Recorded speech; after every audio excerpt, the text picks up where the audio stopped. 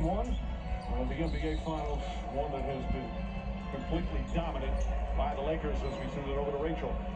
Well, Mike, I'm outside of the Heat locker room here. Bam Adebayo has not come back out, although Assistant General Manager Adam Simon did walk in here and then walked out very quickly, saying there is no update. Now, during the Celtics series, Bam did hurt the shoulder and arm, and it's his shoulder that we saw them working on before he went back into the locker room.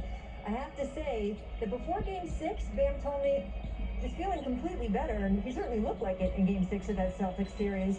He also told me, though, that he didn't take any painkillers throughout that stretch because he's scared of needles. If this is more severe this time, we'll have to see if that holds. Mike? All right, Rachel, so Adebayo is out right now. Dragic is out right now. Jimmy Butler hurt himself earlier, but he's been back playing, although he's on the bench. It has been a disaster, Game 1 for the Miami Heat. Well, one thing I can say as a former player and a former coach, I'm sure you can agree, Coach, this is a 7-game series. This is one game. You cannot overreact whether you play great or whether you play awful. And if I'm Eric Spoelstra, if we're going to lose, let's lose 40. But, I mean, let it be.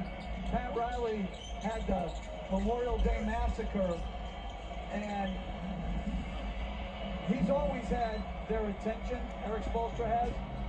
But there's a humbling to getting blown out, especially as quickly as it happened. Andrew Gunn knocks that one down. That was the Memorial Day massacre. That was when the Lakers got crushed in Game 1 by 34 points, 184-114, but they wound up winning the series. It was in the 85 finals. You know what I remember about Coach Riley talking about that is, after that blowout, you know, they're having the film session the next day, and he said Kareem Abdul-Jabbar was in the front row of the film session, and he was there early, and he was ready to take his medicine from Coach Riley. And before the Game 2, he brought his dad on the bus and asked permission to ride with his dad to the game. Wow.